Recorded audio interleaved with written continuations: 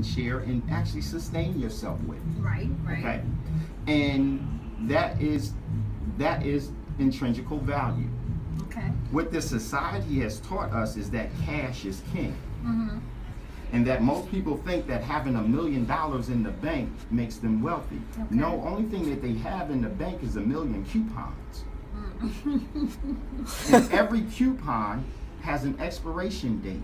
The key is you don't want to be holding those coupons when that thing expires. Right. It's a piece of paper. It has no intrinsic value. And what are we doing? We're giving our all-important energy for a piece of paper that is worthless and can be it doesn't matter how much you earn. It doesn't matter how much you own.